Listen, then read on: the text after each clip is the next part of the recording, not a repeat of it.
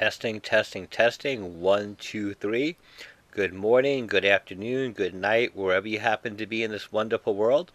This is Michael Baxter, the creator of Someone's Bones, and I'm here to mix things up a little bit today. I've decided to go ahead and do a little bit of a podcast instead of an all written stories like our website has been. We are primarily a written website, but I thought a little bit of diversity might be a good thing. So I'm going to start doing a weekly podcast during which I talk a little bit about the stories that are currently of interest on the website, the ones that are gathering the most attention, some of the less mentioned articles, and I'm also going to talk about some things that we haven't had time to write about, but still are important in society today and that really do need to be discussed. I'm going to be ad-libbing this. I have not written a script, so I'm not sure how this will go. I hope that you find this entertaining. I hope I can enlighten you, entertain you, provide you with some information on what I am trying to accomplish, and hope that you'll stay tuned, and if all goes well, I will continue to produce a podcast at least a week. I'm doing the audio track first here. Not sure how it's going to come out sounding. I'll go ahead and add in some slides and images after I go ahead and do my commentary. And hopefully it will all mix nicely together for a decent presentation.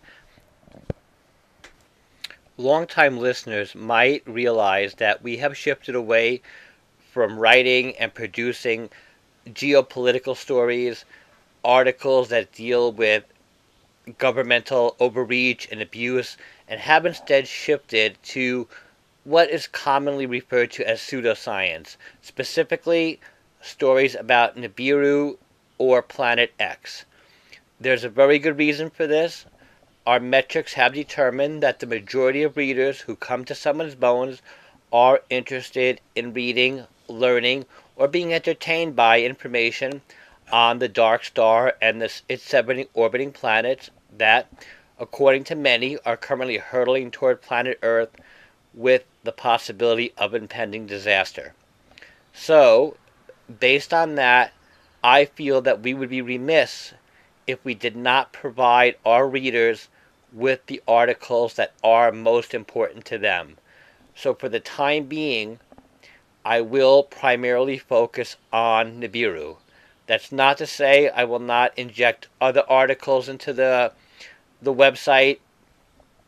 There's a lot of information going on in the world that needs to get out there, information that the mainstream media refuses to talk about, and I will get that out to the best of my ability, but be aware, for the time being, Planet X, Nibiru, is going to be our primary focus. One thing I want to discuss today is the difference between dissenting opinions and outright shilling. When it comes to Nibiru, everyone has an opinion, and it is the right of everyone to express an opinion on any subject, including Nibiru Planet X. However, there is irrefutable evidence that a massive campaign is underway, has been underway for decades, to debunk any legitimate information surrounding Nibiru. Pro or con, your average internet poster is going to state an opinion on a subject, sometimes backed by fact, often not. Now, shills, on the other hand, are a different breed. They are tricky little animals, often paid to prowl internet forums and psychologically present compelling yet baseless arguments to sway public opinion. They are convincing, and often they have received paid training on how to use emotionally charged arguments to confuse an issue. I don't mean to name shame, but there are some websites out there that do have an abundance of shills. For example, Godlike Productions is probably the most egregious example of this in the shilling game. Mention the word Nibiru or Planet X on GLP, and a certain someone magically shows up without fail. During one of our earliest articles, which we published back in May, a person we interviewed called out a GLP member as a suspected shill. That person was outraged, emailed us, threatened to sue us. Even though we never mentioned his name, the only thing we mentioned was his handle, his screen name, his moniker. In the end, we did retract his name from the piece, not out of legal obligation, because it's never our intention to cause personal or financial harm to anyone. Subsequently, Godlike Productions got very upset at us, and any mention of our website name is now grounds for an immediate ban on Godlike Productions. So, whatever you do not mention someone's bones on Godlike Productions, or else you'll probably get a ban, a permanent ban, from their website. The moral to this piece is that if you support the existence of Nibiru Planet X and you post your thoughts, be prepared to face ridicule, suspensions, and bans from a lot of different websites out there. Alright, the next thing I want to do is dive into our mailbag and our comment bag and answer a few questions that seem to be common, maybe even dispel a myth or two. Our articles tend to generate a fair number of comments. Sometimes I have time to respond to them, sometimes I don't. So I'm just going to go ahead here and try and answer a few questions that I've been asked. Anonymous writes, someone's bones is crap. You're nothing but a clickbait get-rich-quick scheme. Let me address that if I may. Get rich quick. That is funny. I'll talk about that for a moment. First, yes, we do use AdSense to offset our server costs. In May, we earned a whopping $30. In June, about $90, a little bit better. July has been a good month. We'll probably make about $400 for July. However, our monthly expenses exceed $200 a month between server costs and a few other expenses. So, for skeptics, do the math. Between the expenses and the time that it takes to produce these articles, no one here is getting rich from this website. Unlike a lot of other Nibiru Planet X websites, we are not selling books, we're not promoting books, we do not even ask for donations. Hell, if I were to get rich from this, I'd love it. But that isn't happening. It is not going to happen. This is a very niche topic, and it is not generating massive amounts of revenue. If you think otherwise, you're living in a fantasy land and have no idea how Google AdSense works. Plus, unlike many other Planet X sites, we produce all original content. We do not scrape content from other websites and copy and paste it to our own. That's all I am going to say on that without defending any further. Another gentleman identified only as Doug emailed me and asked, "Who are you? How do you get your information? Why don't you reveal your sources? Why do some of your articles seem more funny than serious?" Good questions. Well, Doug, if you're listening, I'm going to try and answer some of them for you. Before becoming involved in alternative media, I worked as a writer-journalist for a few mainstream publications.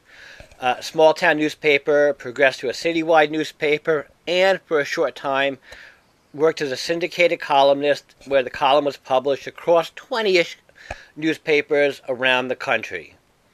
During that time, I cultivated relationships with sources in various fields, many of whom I am still in touch with. I rely on them, as well as other people I reached out to help gain information on particular subjects, most recently Planet X Nibiru. Many of them I will not name because it would be irresponsible of me to compromise their employment and possibly their lives by outing them in public. That's on that. As to humor or satire associated with our stories, I have always stated openly that we inject levity into our pieces to temper the current madness surrounding the Nibiru culture. We try to present compelling stories while toning down the hysterical insanity of it all. We don't want to see people hurting themselves, driving off cliffs, or harming themselves in any way because they think it's better to end it all now rather than wait for Nibiru to show up and smash the earth to pieces. So if it bothers people that we sprinkle humor into our articles or publish some articles that might seem outlandish, so be it. This is our modus operandi. This is not to say that we believe our articles are false or that we are trying to be deceptive. We simply want to tone down the Nibiru rhetoric a little bit.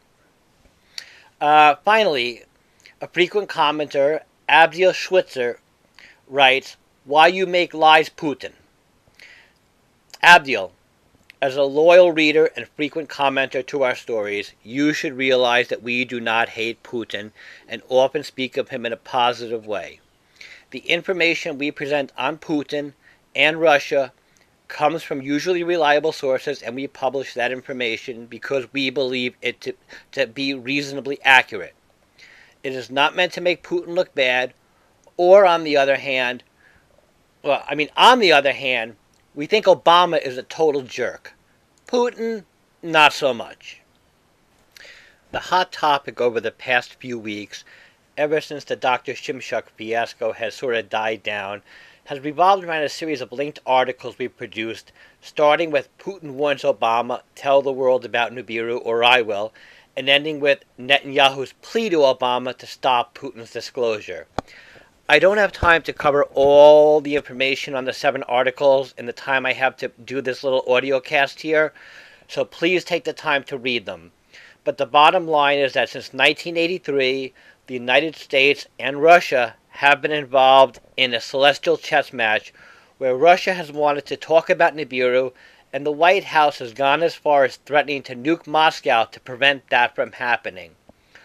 Our idea for this story originated when we spoke to a former KGB and GRU agent, a Nibiru whistleblower, whose credentials we deemed authentic.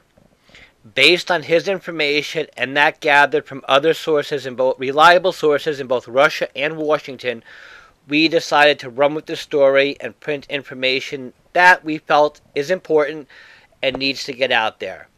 The end of the story has yet to be written, and we hope to provide additional information soon when Putin's 10-day alleged moratorium on Nibiru disclosure expires.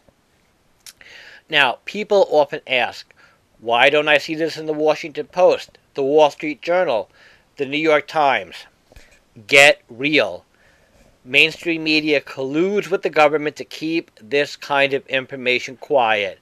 This has been happening, this has been proven long before someone's bones started printing. Now, am I 100% sure everything is accurate? Absolutely not. I am far from perfect. I publish information based on my research or which I gather from what I believe to be experts in their field of study. I do vet people to the best of my ability. When I am wrong, I happily own up to it. In fact, one of our regular commenters, a well-known media personality who is listened to and watched by millions of people, I won't name him because he might not appreciate that, but if you follow our comments, you probably know who I'm talking about.